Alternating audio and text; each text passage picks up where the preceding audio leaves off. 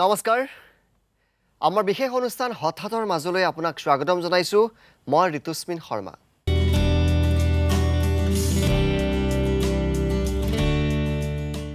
এসপ্তাহৰ পূৰ্বে আমাৰ এই হঠাৎ অনুষ্ঠানৰ মাজলৈ এগৰাকী বিস্ময় বালিকা আহিছিল নাম আছিল পন্যাসী বৰুৱা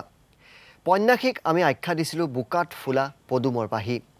পন্যাসীয়ে সমগ্ৰ ভাৰততে অসমীয়া লোকসকলৰ মাজত খলকনি তুলিলে হে পন্যাসীক আপোনালোকে অভূতপূৰ্ব মৰম দিলে কেৱল অসমত এগৰাকী পন্যাসী আছেনে আজি আমাৰ ষ্টুডিঅ'লৈ আমি আমন্ত্ৰণ কৰি আনিছো আন এগৰাকী বুকাত ফুলা পদুমৰ পাহি প্ৰথমে মই সেই কণমানিজনীক চিনাকি কৰি দিব বিচাৰিছো তেওঁৰ নাম হৈছে jinumoni বৰুৱা নমস্কাৰ মোৰ নাম শ্ৰী jinumoni বৰুৱা মই লখিমপুৰ বিহপুৰীয়াৰ পৰা আহিছো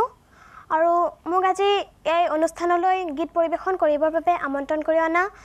এই আসাম টক্সৰ সকলো উদ্যোক্তালৈ মোৰ তৰফৰ পৰা হিয়া ভৰা উলক আৰু বহুতো শ্ৰদ্ধা জ্ঞাপন কৰিছো আৰু লগতে আপোনাক আৰু মই কুশল দাক মোৰ তৰফৰ পৰা আন্তৰিক হিয়া ভৰা শ্ৰদ্ধা যাচিছো আৰু লগতে jinumoni মাতৃ নিজু বৰুৱা তেখেত নিজেও আহিছে আমি তেখেতক স্বাগতম জনাইছো আৰু এই কণমানিজনী উৎসাহ দিবলৈ আমি অসমৰ বিখ্যাত গীটাৰিষ্ট যাৰ কাখত অকমান গান গাবলৈ সকলোৱে বিচাৰে শান্তনুদা আমাৰ মৰমৰ শান্তনুদাক আমি মাতি আনিছো এই অকণমানিজনীক অকমান উৎসাহ দিবলৈ কিন্তু মই দুটামান কথা ক'ব বিচাৰো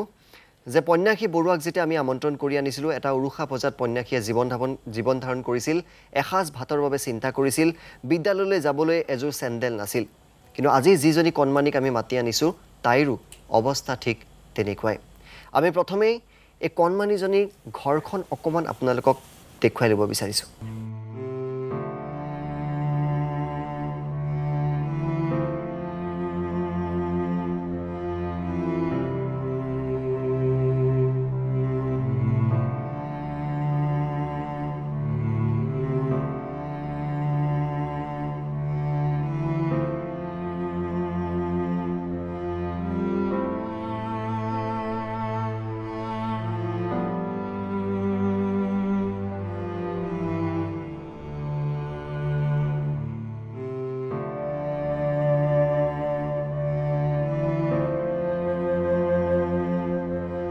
বিহপুৰীয়াৰ কেন্দুগুৰিৰ সেই ঘৰখনৰ পৰাই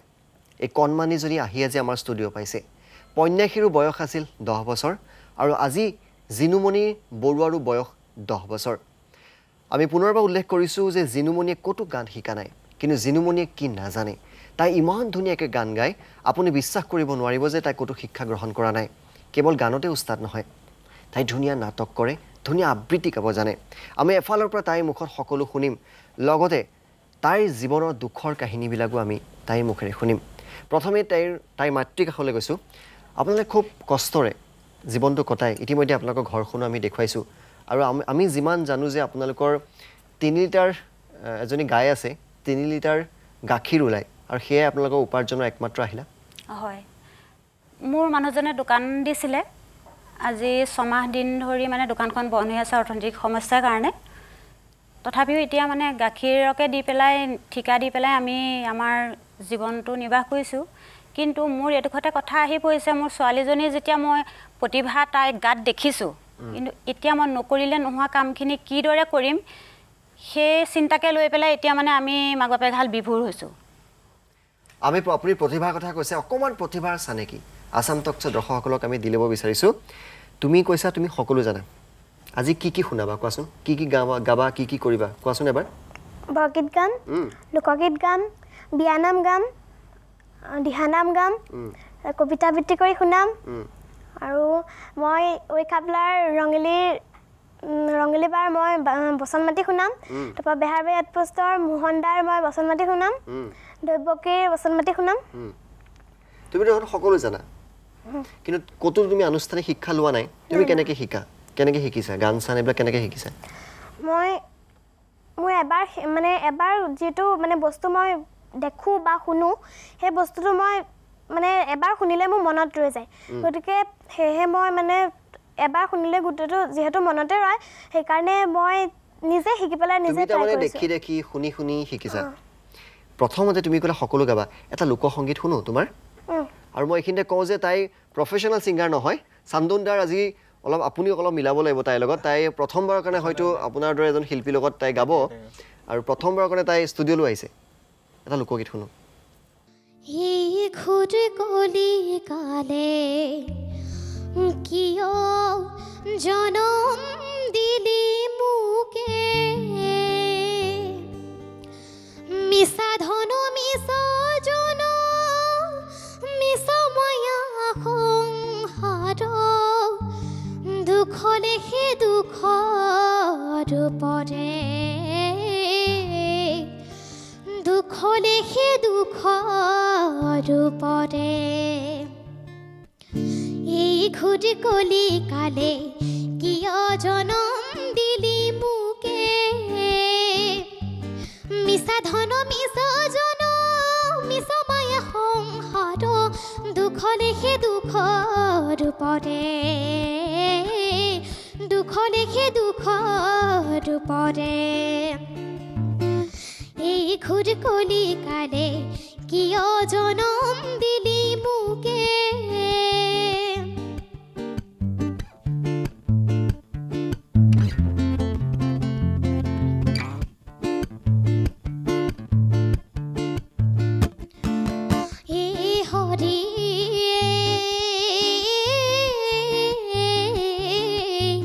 ধন হলে জ্ঞাতি বাহে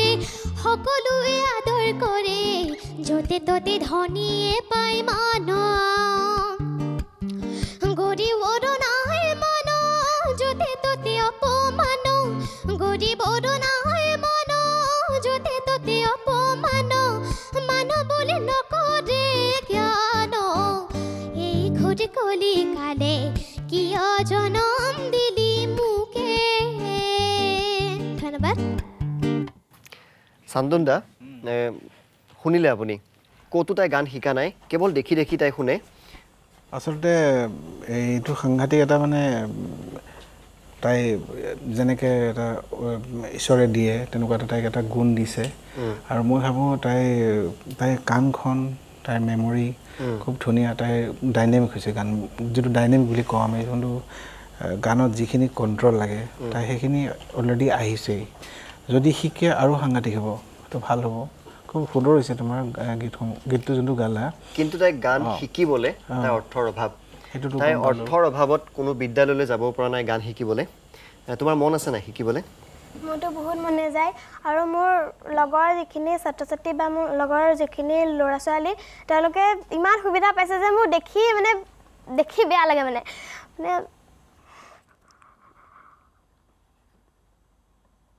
তোমাৰ লগৰবিলাকে তোমাতকৈ বহুত সুবিধা পাইছে মই ট্ৰাই কৰোঁ মাহঁতৰ সপোন মানে মোৰ ওচৰতে সেয়ে মই মাহঁতৰ সপোনৰ ৰাণী হ'ব বিচাৰোঁ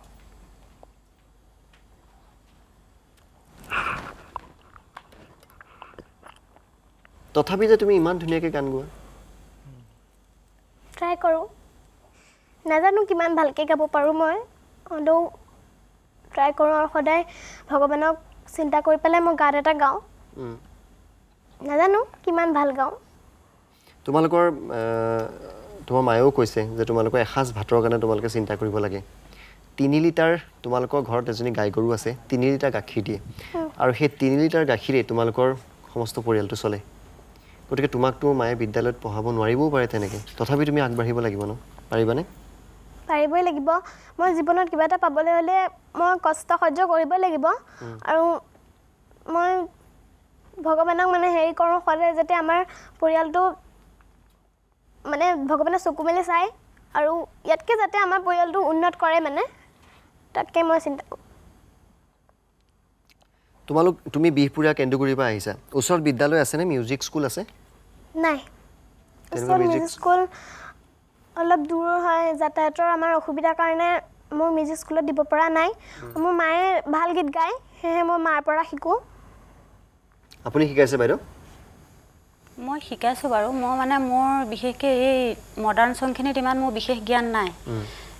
যিখিনি মানে ধৰকচোন মই ৰাসৰ গীত এনেকৈ লোকগীত বৰগীত এইখিনি গীত মই তাই যদি ইচ্ছা কৰে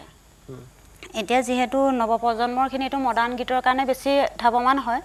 তথাপিতো মই চেষ্টা কৰোঁ তাইক লোকগীতখিনি বা বৰগীতখিনি এনেকৈ শিকাবলৈ কিন্তু এতিয়া লোকগীত বৰগীতৰ কম্পিটিশ্যন য'তে নাথাকক লাগিলে মই তাইক লৈ যাওঁ যিমান কষ্ট কৰি হ'লেও যে তাই খুব বিহুন আছে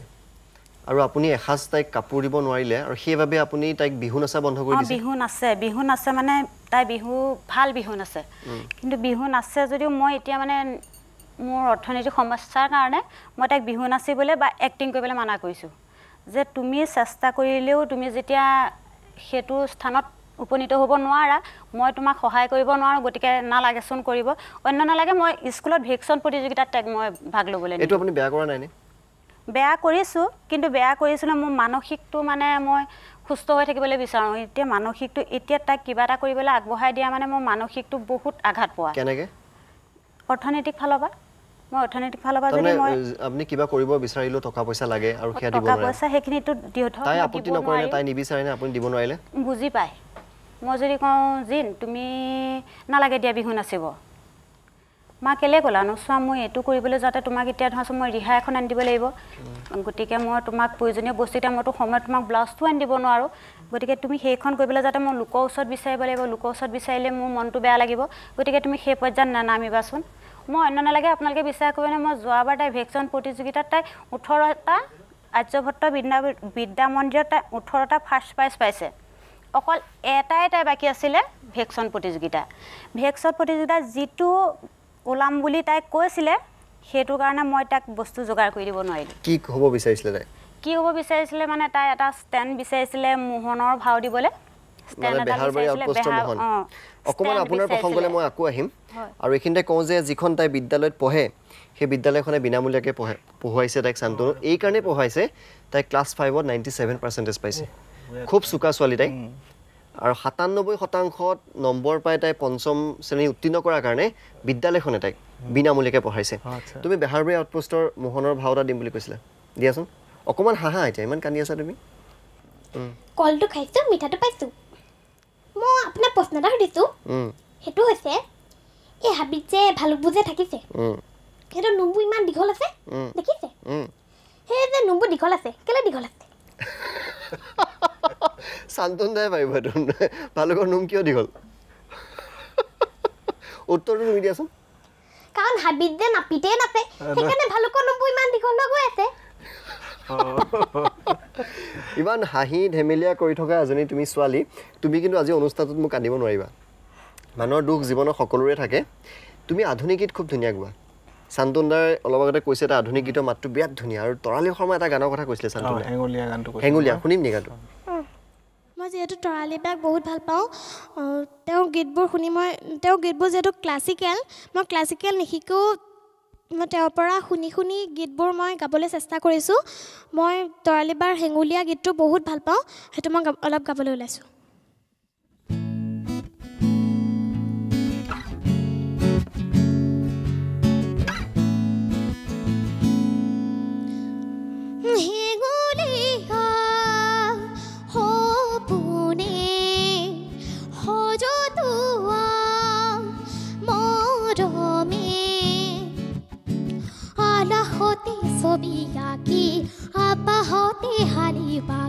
বিচাৰি বিচাৰি ফুৰিছোঁ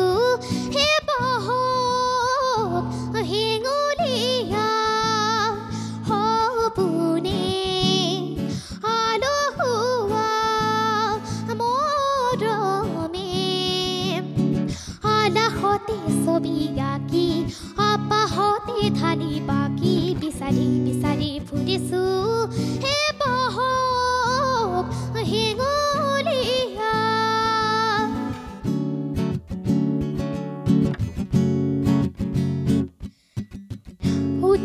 নমা নদীৰ ঢৌ খেলি খেলি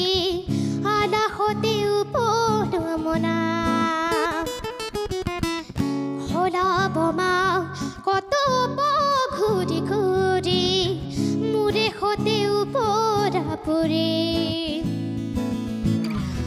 আল ফুলিয়া গতি দেখা নেদেখা আল ফুলিয়া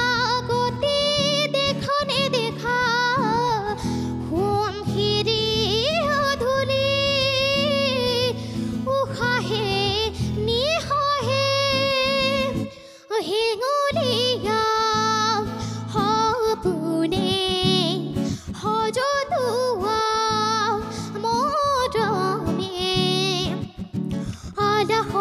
ছবি আঁকি আকাশতে ঢালি বাকি বিচাৰি বিচাৰি ফুৰিছো হে বহক হেঙুলীয়া হেঙুলীয়া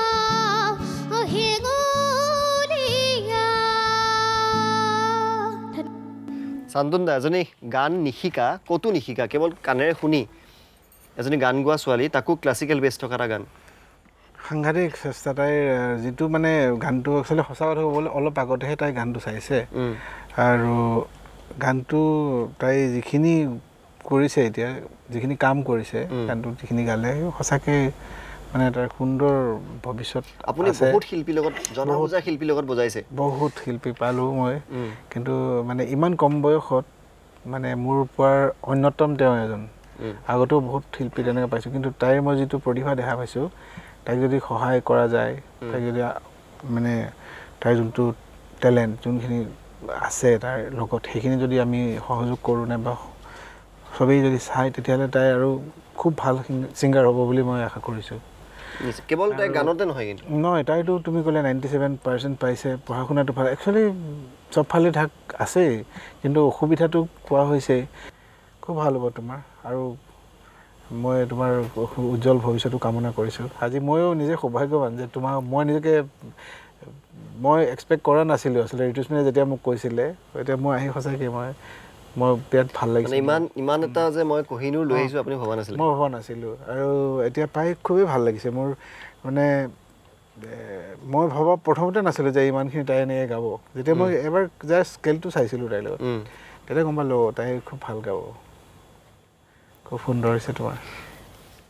তুমি তোমাৰ লগৰখিনিৰ কথা ক'লা তোমাৰ আটাইতকৈ প্ৰিয় বান্ধৱী বন্ধু কোন প্ৰিয় বান্ধৱী মোৰ স্কুলত তন্ময় বৰা আৰু পৰিণীতা বৰুৱা দীপিকা বৰুৱা এইকেইজনী মোৰ প্ৰিয় বান্ধৱী বাকীবিলাকৰ লগত কাজিয়া নি নহয় নহয় সকলোৰে লগতে মিলাপ্ৰীতে থাকোঁ কিন্তু সিহঁতকেইজনী মানে একদম মানে নলগা বন্ধু সেইকাৰণে সিহঁতকেইজনী তেওঁলোকে তোমাৰ সেই নলে গলে লগা যি তিনিটা বন্ধুৰ কথা ক'লা তেওঁলোকে গান চান গায় অলপ চলপ গায় তেওঁলোকে সুবিধা পাইছে নাই তেওঁলোকৰ সুবিধা আছে বাপেক মাহঁতে চাকৰি কৰে গোটেইকেইজনে চাকৰি কৰে সেইকাৰণে তেওঁলোকৰ সুবিধা আছে তোমাৰ অকণমান অসুবিধা ন কিন্তু তুমি ভাল গান গোৱা নে তেওঁলোকে বেছি ভাল গান গায় এতিয়া নাজানো মই নিজে ভাল বুলি নকওঁ মই চেষ্টা কৰিছোঁ চেষ্টা কৰোঁ তুমি কবিতা আবৃত্তিৰ কথা ক'লা ৰাসৰ বচনো তুমি মাতিম বুলি ক'লা আৰু ঐ খাপলাৰ ৰঙিলীৰ তুমি কেৰেক্টাৰটো কৰোঁ বুলি কৈছা নহয় শুনাই দিয়া নাই এবাৰ মানে ৰঙিলীয়ে যেতিয়া মানে ঠাই খাই থাকে তেতিয়া খাপলাই কাম কৰি আছিলে মানে তাৰপিছতে ৰঙিলীয়ে মানে সূতাটো থৈ পেলাই চাহ দিবলৈ আহিব তেতিয়া ক'ব মানে ঐ মানুহটো এইফালে আছোন চাহ একাপ খাই লহি ইমান ভাগৰে জুগৰে কাম কৰি আছে তই সেইতেৰে বেয়া লাগে আৰু তোৰ মুখখন একদম ৰঙাই হৈ গৈছে ৰ'দটো এনেকুৱা দিব লাগে না আমি চমু এটা বাণিজ্যিক বিৰতি ল'ম বিৰতিৰ পিছত কিন্তু আৰু ৰঙিলীৰ আমি ডাইলগ শুনিম শুনাব পাৰিবা নাই পাৰিবা লগতে তোমাৰ গান শুনিম ৰাসৰ বচন দিহানাম আইনাম বিয়ানাম সকলো শুনিম দেই এটা চমু বাণিজ্যিক বিৰতি এইখিনিতে মই কওঁ যে এইবিলাক বোকাত ফুলা পদুম ফুল মই পন্যাসী বৰুৱাৰ ক্ষেত্ৰতো কৈছিলোঁ এসপ্তাহ পূৰ্বে পন্যাসী বৰুৱাক আপোনালোকৰ কাষলৈ মই লৈ আহিছিলোঁ আৰু একেদৰে এটা ভগা জুপুৰিৰ পৰা বিহপুৰীয়া কেন্দুগুৰিৰ পৰা মই বিচাৰি লৈ আহিছোঁ এইজনী কণমানি গতিকে এইজনীকো অকণমান যদি আপোনালোকে পন্যাসীৰ দৰে মৰম দিয়ে তাইও অকণমান আগবাঢ়ি যোৱাত সহায় হ'ব এটা চমু বাণিজ্যিক বিৰতিৰ পিছত আমি তাইৰ কাষলৈ আকৌ আহিম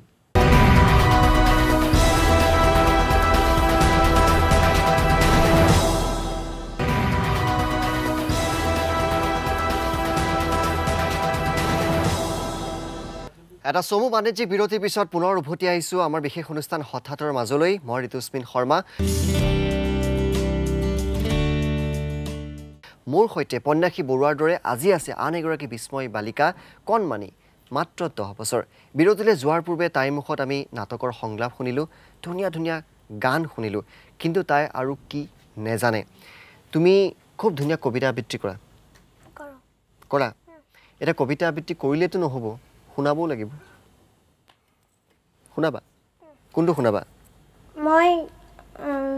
ৰূপকোঁৱৰ জ্যোতিপ্ৰসাদ আগৰৱালাই ৰচনা কৰা অসমীয়া ডেকাৰ উক্তি নামৰ কবিতাটো আবৃত্তি কৰিছোঁ অসমীয়া ডেকাৰ উক্তি শক্তি পুত্ৰময় ভক্তি বুকুত লৈ মুক্তি প্ৰয়াসী হৈ অৰ্জুনময় গান্ধীবীময় মই ধনঞ্জয় মৃত্যু কৰিছোঁ জয় মই অসমৰ মই ভাৰতৰ মই ডেকা ল'ৰা অগ্নিময় মই ভাৰতৰ নবীন সূৰ্য পূৰ্বাচলত বজাও তুৰ্য মোৰ পোহৰৰ গানে আকাশে আকাশে দেশে মহাদেশে মুগ্ধ কৰিব আলোক যাত্ৰী শেষ হ'ব শেষ নোহোৱা ৰাত্ৰি কৰিম জগত জয় নবীন সূৰ্যময় ধন্যবাদ ক'ত শিকিলা হয়তো স্কুলত যেতিয়া আমাৰ খেল ধেমালি হেৰি সপ্তাহ পাতিছিলে তেতিয়া বেলেগে মানে আবৃত্তি কৰিছিলে তাৰপিছতে মই তাৰপৰা সেইদিনা লিখি ল'লোঁ মানে কবিতাটি তাৰপিছতে নিজে আবৃত্তি কৰিছোঁ তুমি তাৰমানে তোমাৰ যিখন স্কুল আছে আৰ্য ভট্ট বিদ্যা মন্দিৰ তাত কোনোবা এইটো কবিতা আবৃত্তি কৰিছিলে আৰু তুমি শুনিলা শুনি পেলাই তুমি লিখিলা তাৰপিছত ঘৰত তুমি প্ৰেক্টিছ কৰিলা আৰু তেনেকৈ আজি তুমি গালা শান্তন দা সাংঘাতিক তোমাৰ এইটো মোৰ মনত পৰিলে বহুত মই যেতিয়া সৰু আছিলোঁ মই এইটো আবৃত্তি কৰিছিলোঁ আজি তুমি যে বেলেগৰ পৰা লিখি পেলাই এইটো মনত ৰাখি তুমি সাংঘাতিক এইটো মানে কি ক'ম তোমাক এইটো এনেকুৱা অব্যাহত থকাটো ভাল তুমি গোটেই সংগীতৰ যিখিনি ভাল বস্তু সেইখিনি শুনি আছা গাই আছা খুব সুন্দৰ মানে এইটো সাংঘাতিক আৰু আবৃত্তিটো শুনি মই এটা কথা কওঁ সাংঘাতিক হৈছে খুব ধুনীয়া হৈছে আৰু যিটো প্ৰনাউন্সিয়েশ্যন তাই উচ্চাৰণ ধুনীয়া তোমাৰ অসমীয়াৰ উচ্চাৰণ বিৰাট ধুনীয়া হৈছে আৰু আমি সদায় প্ৰেক্টিছ কৰি থাকোঁ যে আমি টিভিত ওলাই থাকোঁ আমাৰ মাত কথাবিলাক ধুনীয়া হওক ন উচ্চাৰণটো ধুনীয়া আমিতো অভ্যাস কৰি কৰি অকণমান বনাওঁ কিন্তু তোমাৰ ইমান ধুনীয়া মানে তোমাৰ যিটো ভইচ ইমান ধুনীয়া মাতটো আৰু এইটো তোমাক কিন্তু ভগৱানে দিছে কিন্তু আজি এটা মই তোমাক কথা সুধোঁ তুমি বিৰাট ধুনীয়া চোলা এটা পিন্ধি আহিছা কোনে দিলে মোৰ চোলা ইমানকৈ নাই মানে ঘৰত পিন্ধা দুযোৰ তিনিযোৰমান আছে আৰু ফুৰিবলৈ যোৱা মাত্ৰ এযোৰে আছে সেইযোৰকে পিন্ধি আহিছোঁ তোমাৰ এটাই চোলা মানে তুমি ফুৰিবলৈ যেতিয়া যোৱা তোমাৰ এটাই চোলা সেইটোকে তুমি পিন্ধি আহিছা তুমি মাক কেতিয়াবা বিচৰানে চোলা লাগে বিচাৰোঁ আমাৰ মানে আৰ্যভট্ট বিদ্যা মন্দিৰত শনিবাৰে আমাৰ ক্লাছ নহয় মানে গীত মাত হয় গীত মাত গোৱাই তাৰপিছতে তাতে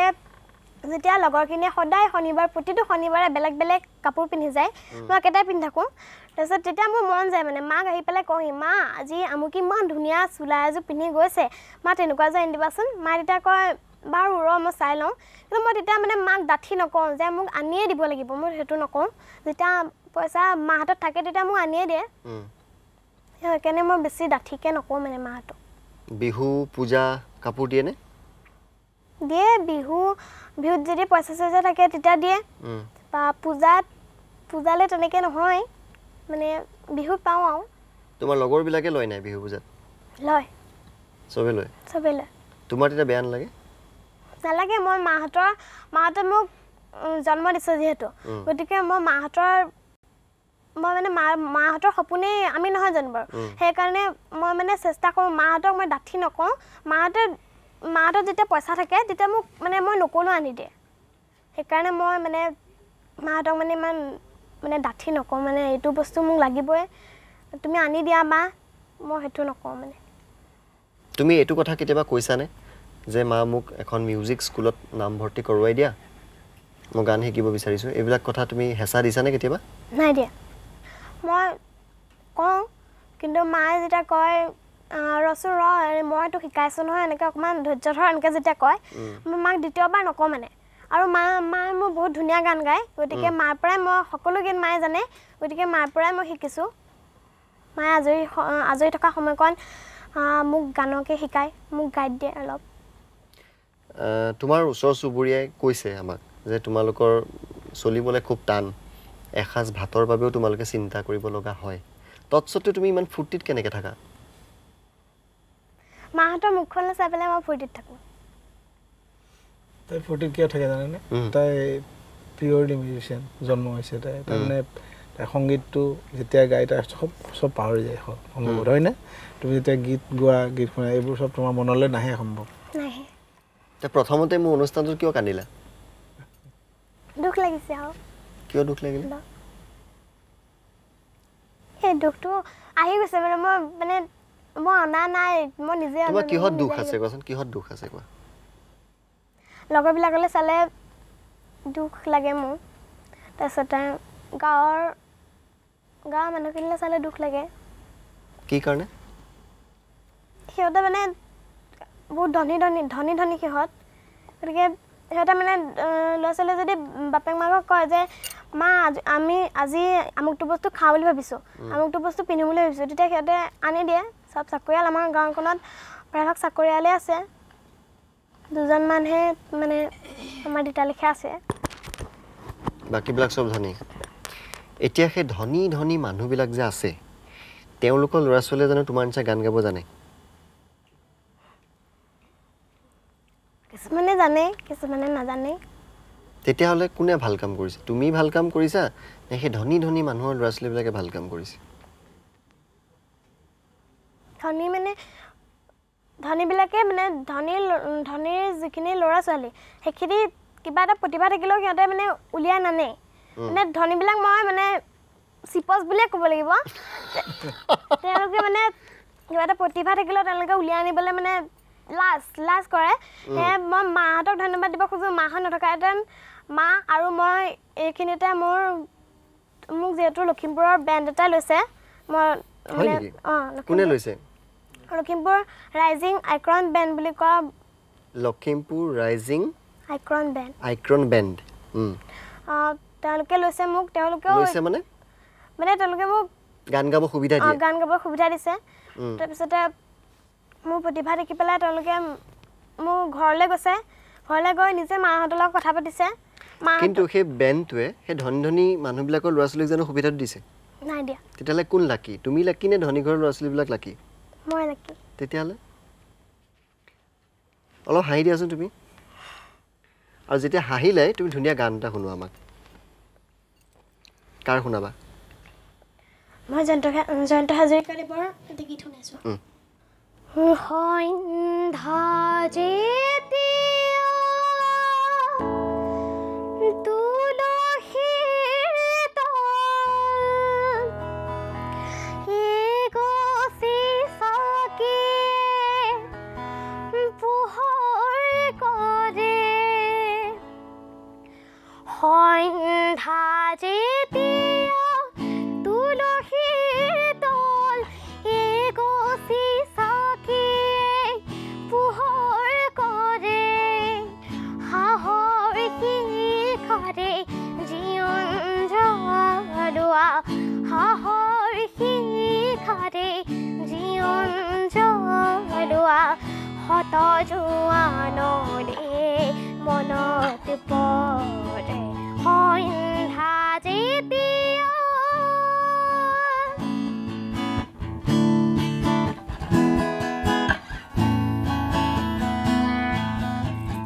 কত জোৱানৰ কত কাহিনী মনৰ বৈক্ষ পূৰ্ণ কৰে কত জোৱানৰ কত কাহিনী মনৰ বৈক্ষ পূৰ্ণ কৰে আকাশে বতাহে দেশৰ মাটিতে আকাশে বতাহে দেশৰ মাটিতে গৌৰৱৰেণু যেতিয়া উৰে সন্ধ্যা যেতিয়া ধন্যবাদ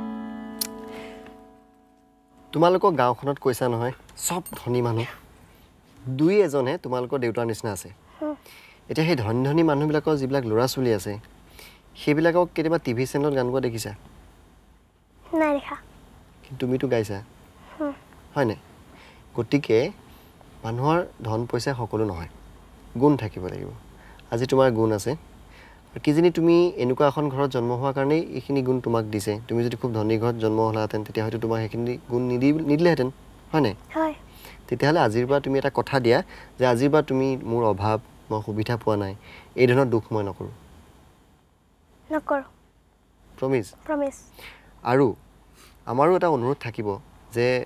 তোমাক ন্যূনতম যিকণ সহায় লাগে কোনোবা এখন মিউজিক স্কুলে যি তোমাক শিকায় বিনামূলীয়াকৈ সেইটো তোমাৰ সুবিধা হ'ব হয়নে গতিকে সেইটো আমাৰ আসাম টক্সৰ জৰিয়তে আমি সেইটো অনুৰোধ কৰিম তোমাক যদি ইমান ধুনীয়া মাত শান্তন দা ইমান ধুনীয়া মাত কোনোবা এখন মিউজিক স্কুলে যদি তাই শিকায় মই ভাবোঁ যে মিউজিক স্কুলখনৰ লাভ হ'ব 100% সঁচা কথা কৈছা কাৰণ এই যিটো প্ৰতিভা সেইটো বিকাশ মানে মোৰ এনেকুৱা লাগিছে মই সৰু আছিলোঁ এতিয়া মুন্মি বৰাৰ কিছুমান গীত এতিয়া চাইছিলোঁ তেওঁ যিটো টেলেণ্ট আছিলে আজি সেই আকৌ নতুন মুন্মি বৰাৰ হিচাপে মই মানে তেওঁ দেখা পাইছোঁ যে ধুনীয়া এটা তুমি কমপ্লিমেণ্ট পাইছা দেই মুন্মি বৰাৰ মই তাকে চিন্তা কৰি আছোঁ গীটাৰ বজাওঁতে এইটো মুন্মি বৰা ইমান সৰু থাকোঁতে তেনেকৈ ধৰণত হেৰি কৰিছিলে কিন্তু মুন্মি বৰাই সুবিধা পাইছিলে প্ৰফেশ্যনেলি গান শিকিছিলে কিন্তু তাইৰ লগত সেইটো ডাঙৰ পাৰ্থক্য তাই ক'তো গান শিকা নাই শিকিব মন আছে কিন্তু আৰ্থিক দিনতাৰ বাবে গান শিকিব পৰা নাই নিজে শুনি শুনি গান শিকিছে গতিকে আমাৰ অকণমান সামান্য অনুৰোধ যে কোনোবাই যদি বিনামূলীয়াকৈ ছোৱালীজনীক অকণমান যদি শিকাই দিয়ে গান সহায় হ'ব কাৰণ এনেকুৱা এজনী ছোৱালী হয়তো লাখত এজনীয়ে ওলায় গতিকে অকণমান যদি আপোনালোকে সহায় কৰিব পাৰে ধন্যবাদ জনাম আপোনাক তুমি ৰাসৰ বচনো মাতা বোলে তুমি নাজানা কি এইটো কোৱাচোন জনাখিনি বাৰ বহুত সুধিলোঁ কি নাজানা তুমি চিন্তা কৰিব লগা হৈছে ন কি নাজানা গাড়ী চলাব জানা নাজানো এটাতো তুমি কিবা নাজানা ন ৰাসৰ বচনটা মাতা কংসালৰ যেতিয়া দৈৱকী মানে বিয়া হয় তেতিয়া দৈৱকীয়ে মানে কান্দি কান্দি পেলাই কংস কয় মানে কিবা হেতু অনৰ্থক মই লোভ লাগে মৃত্যু দণ্ড আজি কিবা হেতু মথুৰাৰ নিৰীহ প্ৰজা শাস্তি পাই বিনা অপৰাধে ৰজা হৈ ৰাক্ষস মূৰ্তিৰে মানৱ নামত কিয় কলংক সানিছা অলপ দীঘলীয়াকৈ নোৱাৰিবা নে মুখস্থ কৰি আহিছিলে এইকণি নহয় মুখস্থ মানে ৰাস ইমানকৈ চাবলৈ নাপাওঁৱে মানে এবাৰে গৈছিলোঁ ৰাসতো তুমি এবাৰেই গৈছিলা আৰু সেইটো সংলাপ মনত থাকি গ'ল আকৌ এবাৰ গোৱা সংলাপটো কোৱা দাদা কিবা হেতু অনৰ্থক মই লোভ লাগে মৃত্যু দণ্ড আজি কিবা হেতু মথুৰাৰ নিৰীহ প্ৰজা শাস্তি পাই বিনা অপৰাধে ৰজা হৈ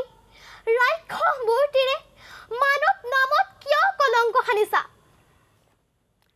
এবাৰ ৰঙিলী আকৌ এবাৰ নতুন ডায়লগ লাগিব ৰঙিলীৰ গেষ্টিক কোন আছা তই ইমানকে যে তোক মাতি আছো শুনাই নাই তই ৰচো তই যে মোৰ কথা আজিকালি একদম গুৰুত্ব নিদিয়া হৈছে আৰু পিছে তই যে চাহাবৰ কথা ইমান গুৰুত্ব দি আছা তোৰ কিবা চাহাবেহে কথা নেকি তই একদম মোক তিৰোতা মানুহ বুলি একদম পাত্তাই নিদিয়া হৈছে আৰু শান্তন দা ষোল্লকলা আছে কিন্তু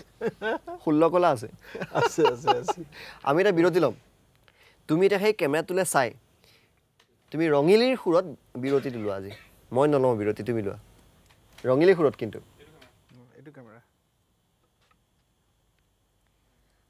পিছে দৰ্শকসকল এতিয়া এটা বিৰতিয়ে লৈছোঁ আৰু কলৈ কোৱাকৈ নাযাবচোন আকৌ আহি আছোঁ আৰু এটা চমু বাণিজ্যিক বিৰতিৰ পিছত পুনৰ ঘূৰি আহিছোঁ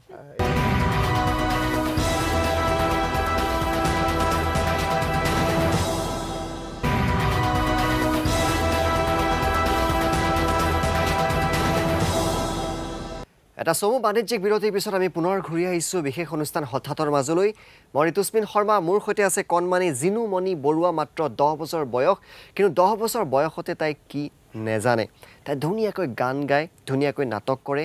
মিমিক্ৰি কৰিব জানে বিয়ানাম দিহানাম আইনাম সকলো জানে কবিতা আবৃত্তি খুব ধুনীয়া কৰে আৰু মঞ্চতো তাই গীত গায় হ'লেও কিন্তু এটা ভগা চিগা পজা ঘৰৰ পৰা আহিছে এসাঁজ খাই এসাঁজ তাই খাবলৈ নাপায় ঘৰত এজনী গৰু আছে 3 লিটাৰ গাখীৰ দিয়ে আৰু সেই 3 লিটাৰ গাখীৰ বিক্ৰী কৰি যিকেইটা টকা পায় সেই টকাকেইটাই ঘৰখন চলে গতিকে তাৰ গতিকে সেই কণমানিজনীৰ পিতৃ মাতৃয়ে এখন ধুনীয়া মিউজিক স্কুলত তাইৰ নাম লগাই দিব পৰা নাই তথাপি কিন্তু কোৱা হয় যে বুকাতে পদুম ফুলে পন্যাসী বৰুৱাৰ পিছত তাৰ দ্বিতীয় নিদৰ্শন হৈছে এইগৰাকী জিনুমণি বৰুৱা বিৰতিলৈ যোৱাৰ পূৰ্বে তুমিতো বহুত শুনালা নাটক কৰি শুনালা ৰাসৰ বচন মাতিলা কবিতা আবৃত্তি কৰিলা মোহনৰ ডায়লগ মাৰিলা গান গালা ভূপেন হাজৰিকাক তুমি খুব ভাল পাওঁ বুলি মোক কৈছিলা বিৰতিত তুমি ভূপেন আমাৰ গান জানা জানো এতিয়া যদি মই তোমাক এটা গাব কওঁ গাব পাৰিবা পাৰিম কয় যে ভূপেন হাজৰিকাৰ গান গাবলৈ খুব দিগদাৰ কাৰণ উচ্চাৰণবিলাক খুব শুদ্ধ হ'ব লাগে তুমি শুদ্ধ উচ্চাৰণত গাব পাৰিবা চেষ্টা কৰিম মুৰি গান হও বহু আস্থাহীনতাৰ বিপৰীতে গভীৰ আস্থাৰে গান মুৰি গান হও কল্পনা বিলাসৰ বিপৰীতে সত্যপহস্তিৰ ধ্যান মুৰি গান হও বহু আস্থাহীনতাৰ বিপৰীতে গভীৰ আস্থাৰে গান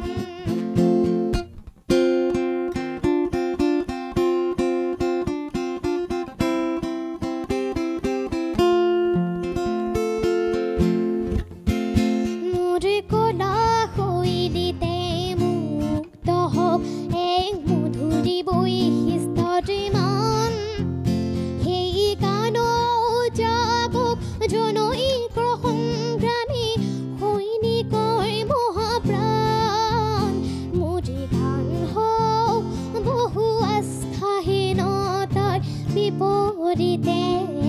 গভীৰ আস্থাৰে গান গভীৰ আস্থাৰে গান গভীৰ আস্থাৰে গান ধন্যবাদ তুমি যিবিলাক গান শুনাই আছা জয়ন্ত হাজৰিকা ভূপেন হাজৰিকা তৰালী বা তুমি এই ধৰণৰ গানেই গাই ভাল পোৱা নেকি মডাৰ্ণ চঙো গাই ভাল পাওঁ মডাৰ্ণো ভাল পোৱা মডাৰ্ণো ভাল পাওঁ মডাৰ্ণ কাৰ ভাল লাগে নীল আকাশ দাৰ তাৰপিছতে বাবু দাৰ আৰু জুবিন দাৰ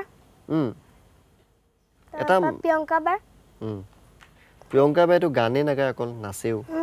তুমি নাচি নাচি গান গাব জানা জানো তুমি নাচি নাচি গান গাব জানা জানে বুলি ক'লেতো মই তোমাক গাব দিমেই এতিয়া তুমি নাচি নাচি গান গাব লাগিব পাৰিবা নাই পাৰিম পাৰিবা প্ৰিয়ংকা বা গান নাচি নাচি গাবা ঠিক আছে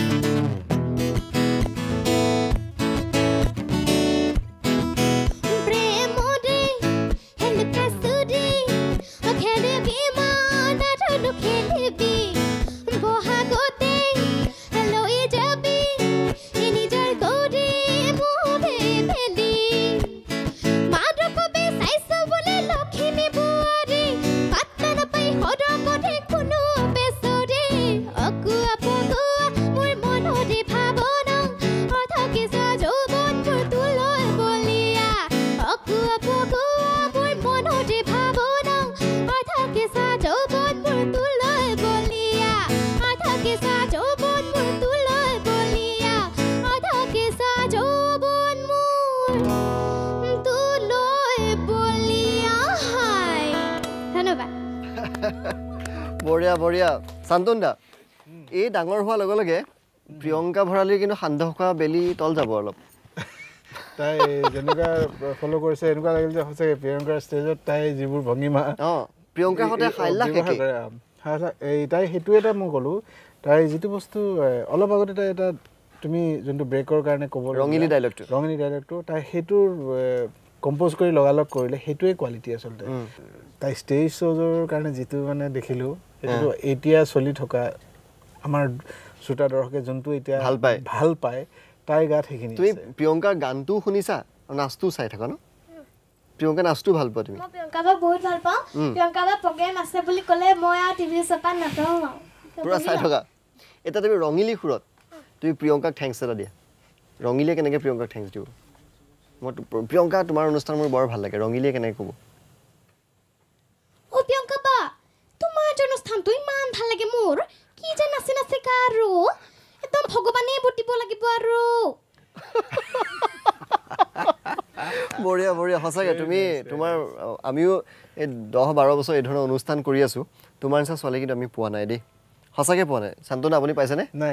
সঁচাকৈ তাই মাল্টি টেলেণ্টেড আৰু মানে চব মানে তাই এক্টিঙৰ দিশটো খুব সুন্দৰ হৈ আছে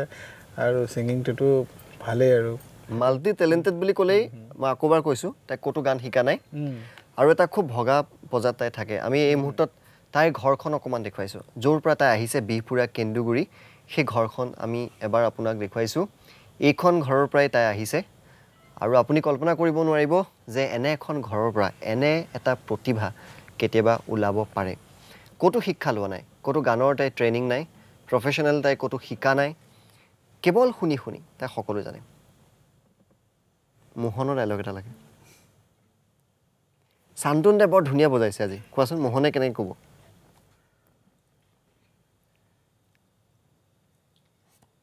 ইমান ধুনীয়াকৈ বজাইছ ইমান ভাল লাগিছে মোৰ যে গাই পেলাই ইমান ভাল লাগিছে মই যে বুজাবই নোৱাৰিছোঁ কি বাত হে क्या बात है शाন্তন দা क्या बात है বজোৱাতকৈ বেছি ভাল কৰিছে আৰু সকলোকে ভাল লাগিছে মাকৰ মুখতো হাঁহি ওলাইছে এতিয়া অথনিৰ পৰা মন মাৰি আছে এনেকুৱা এজনী আপুনি কহিনুৰ পাইছে তাৰপিছত আচলতে আপুনি টকাৰে জুখিব নাযাব এইজনী কহিনুৰে আপোনাৰ কেইটামান দিনৰ অপেক্ষা আচলতে ইয়াৰ পিছত সকলো ছাকচেছ হ'ব জিলিকি বাই তুমি এটা সময়ত বুজিছা তুমি জিলিকি বাই বিয়া নাম খুব ধুনীয়াকৈ গোৱা নহয় তুমি এটা গাই শুনোৱা উৰুলি দিবা নাজানো হ'লেও দিছোঁ অলপ দেই উৰুলিও দিবা নাজানো ইমানকৈ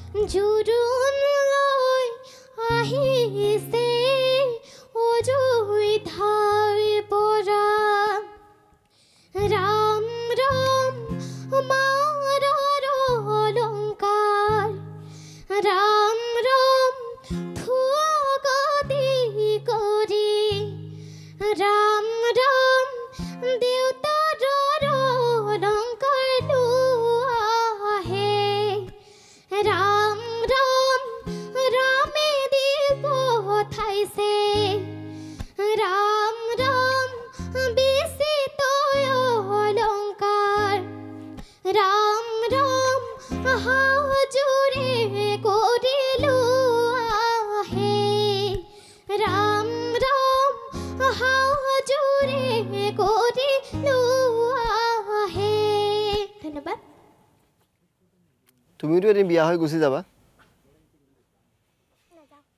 নোযোৱা কিয় সিংগাৰ বিয়া নহয় নি সিংগাৰ বিয়া হয় হ'লেও মানে মই মাহঁতক ভালকে মানে মাহঁতে যিখিনি মোৰ লগত কষ্ট কৰিছে সেইখিনি মই মাহঁতক মানে দিবলৈ চেষ্টা কৰিম তাৰপিছতহে মই বিয়া পাব তাৰপিছতে বয়স থাকিব জানো নহয় আকৌ বুঢ়ী হ'লে নহয় আকৌ বুঢ়ী হ'লে বিয়া নোহোৱা গানে গাই থাকিবা গানে গাই থাকিবা অকল গান গাই জানো চলিব পাৰিবা তুমিতো এবাৰ 97% নম্বৰ লৈ তুমি পাছ কৰিছা যাৰ বাবে বিদ্যালয়খন তুমি ইমানেই ভালকৈ পাছ কৰিছা যে বিদ্যালয়খনে তোমাৰ নামভৰ্তি বিনামূলীয়া কৰি দিছে ন তুমি পঢ়া শুনা চলি ৰাখিব সমানে চলাই যাব লাগিব পঢ়া শুনা চলাম তাৰপিছতে যিমানখিনিলৈকে পাৰোঁ মাহঁতে যিমানখিনিলৈকে মোক পঢ়াব পাৰে তালৈকে পঢ়িম তাৰপিছতে আৰু তাৰপিছত যদি পঢ়াব নোৱাৰে তেতিয়া মই ছিংগাৰ হ'ম পঢ়াব নোৱাৰিলে তুমি ছিংগাৰ হ'বা মানে ছিংগাৰ হ'মেই মানে যেতিয়ালৈকে পঢ়া শুনাত মাহঁতে মানে মোক সহায় কৰিব পাৰে তেতিয়ালৈকে পঢ়িমো আৰু গানো গাই থাকিম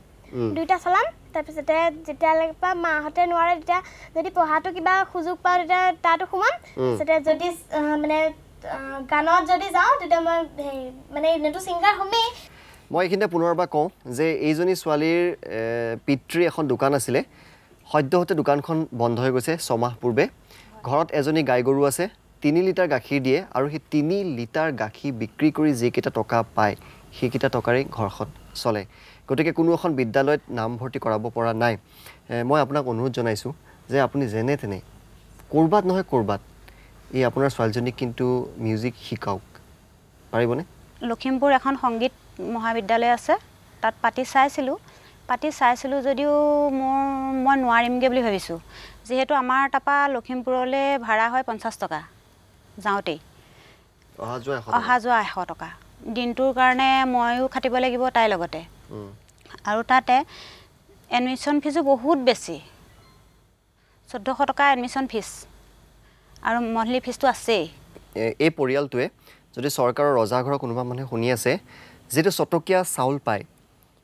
সেই চাউলটো বন্ধ হৈ আছে হয়নে বাইদেউ বন্ধ হৈ আছে চটকীয়া আছে মই 4-5 বাৰ গ'লোঁ মই লখিমপুৰলৈ ছাপ্লাই ওচৰলৈ গ'লোঁ আমাৰ মানে কাৰ্ড নাছিলে আমি বেলেগ হৈ আহিছিলোঁ 2014 চন মানতে বেলেগ হৈ আহিছিলোঁ আমি 14 চন নহয় আমি 8 চন মানতে বেলেগ হৈ আহিছিলোঁ আমাৰ ঘৰৰ পৰা পাৰ্টিশ্যন হ'লোঁ হোৱাৰ পিছত আমাৰ কাৰ্ড নাছিলে কাৰ্ড নোহোৱাৰ কাৰণে চটকীয়া কাৰ্ড এখন দিছিলে আমাৰ ওচৰৰ গাঁও কেন্দুগুৰি জামুগুৰি বুলি কোৱা থানেশ্বৰ শইকীয়া নামৰ এজন ব্যক্তিৰ ওচৰত আছিলে তাৰপৰা তেতিয়া 5 কেজি 6 কেজিকৈ পাইছিলোঁ কিন্তু এতিয়া যেতিয়া মানে চাউলটো 3 টকীয়ালৈ গুচি আহিলে নেকি যতদূৰ সম্ভৱ মই ইমান নাজানো বাৰু তাৰপৰা যেতিয়া 3 টকীয়ালৈ গুচি আহিলে তেতিয়া আমাৰ চাউলটোৰ খবৰ কৰিবলৈ যাওঁতে ক'লে যে তোমালোকৰ চাউল তেলটো কম্পিউটাৰত নোসোমালি চাউল আৰু তেলটো কম্পিউটাৰত নোসোমালে কম্পিউটাৰ লিষ্টখনত মানে আমাৰ নামটো নাই তাৰপৰা মই 3 বাৰ গ'লোঁ লখিমপুৰলৈ এতিয়া ছাপ্লাই ওচৰত মই যোৱা 28-29 তাৰিখৰ দিনাখন মই আকৌ এপ্লিকেশ্যন এখন দি থৈ আহিছোঁ কি কয় ছাপ্লাই আপোনালোকৰ য'ত ঘৰ কেন্দুগুৰি তাৰ কাষতে কিন্তু বিহপুৰীয়াৰ স্থানীয় বিধায়কজনৰ ঘৰ হয় আমাৰ গাঁৱতে আপোনালোকৰ গাঁৱতে ঘৰ আমাৰ গাঁৱতে আপুনি বিধায়কজনক কৈছেনে নাই কোৱা আমি এই অনুষ্ঠানৰ মাজতে তেখেতক কওঁ বা হয়তো কোনোবাইতো চাই আছে এই অনুষ্ঠানটো এটা সৰু কাম সামান্য এটা কাম এইজনী ছোৱালী ইমান প্ৰতিভা আছে যদি 3 টকীয়া চাউল আৰু তেলকণ নাপায় কেনেকৈ হ'ব অকণমান আপোনালোকে আহি এই কামকণ কৰি দিলে আমাৰ সুবিধা হয় সেইবিলাক কথালৈ বাৰু আজি নাযাওঁ কিন্তু অহাবাৰ যেতিয়া তাই আমাৰ ওচৰলৈ আহিব আমি আশা কৰিম যাতে তাই 3 টকীয়া চাউল আৰু তেলকণ অন্ততঃ পায় যিটো তাইৰ প্ৰাপ্য কাৰণ ঘৰত তাই মাত্ৰ 3 লিটাৰহে গাখীৰ আছে সেই গাখীৰ বিক্ৰী কৰি তাই পঢ়ে আৰু গানো প্ৰেক্টিছ কৰে শান্তনু দা এই আচলতে ক'ত কি কথাত গুৰুত্ব দিব লাগে গান গোৱাৰ মই বহুত দেখিছোঁ গায়িকাই মানে স্কেলটো কেতিয়াবা মানে ওচৰতে থাকে মানে ঠিকমতে নালাগে তো মই তাইকো কৈছোঁ যে প্ৰথম মেজৰ বস্তুটো হ'ল যে চাৰেগামা স্কেলৰ চা নোটটো এই চাৰ পৰা যদি স্কেলটো পূৰা মানে হৃদয়ত নোসোমায় তেতিয়াহ'লে সেইটো অলপ চলপ কেতিয়াবা বেসুৰা হৈ থাকে আৰু এনেকুৱা ধৰণত মই আজিয়েই এতিয়া গোটেইখিনি টিপছ কৈ দিব নোৱাৰিম সেইটো মই তেওঁক মাতিছোঁ যে মই যিখিনি মোৰ নলেজত আছে মই বহুতক শিকাইছোঁ তেনেকুৱা আপুনি গুৱাহাটীলৈ আহিলে তাইক আপুনি শিকাব একদম মোৰ ওচৰত মোৰ ঘৰলৈ আহিলে হ'ল আৰু তাৰ কাৰণে কোনো হেৰি নাই মই সময় দিম মই যিখিনি মই পাৰোঁ তাইক গুৱাই ঠিক কৰি দিব পাৰিম আৰু তাইতো সুন্দৰ গাইছেই তাৰ সৰু সৰু খুটি নাতি যোনবোৰ সেইবোৰ তাকো মাত্ৰ 10 বছৰ মাত্ৰ বহুত আৰু বহুত সময় আছে তাইক 10 বছৰ নালাগে মই তাইক 3 ঘণ্টাত বহুত বস্তু শিকাব পাৰিম 3 ঘণ্টাত বহুতখিনি আগবঢ়াব পাৰিম আৰু যদিহে যদি 1 মাহমান মোক কেই ঘণ্টা লাগিব তোমাক বছৰ লাগিব নি ক'বলৈ দিগদাৰী নহয় মই 3 ঘণ্টা প্ৰথমতে বহি চাব লাগিব তেতিয়া গম পাম তোমাক নেক্সট আৰু কিমানখিনি সময় লাগে ধেমালি কৰিলোঁ ঠিক আছে আকৌ এটা বিৰতি ল'ব সময় হৈছে বিৰতি তাই ল'ব এতিয়া এইবাৰ মোহনৰ ষ্টাইলত বিৰতি লোৱা হ'ল নি খাপলাঙটো হৈছিল না ৰঙিলী ষ্টাইলত হ'ল ৰঙিলী ষ্টাইলত ঠিক আছে মোহনৰ ষ্টাইলত বিৰতি কলো কোৱাটোৱে নাযাবচোন অকণমান বিৰতি অকণ লৈছোঁ তাৰপিছত আকৌ উভতি আহি আছোঁ বাই বাই এটা চমু বাণিজ্যিক বিৰতি পুনৰ আহি আছোঁ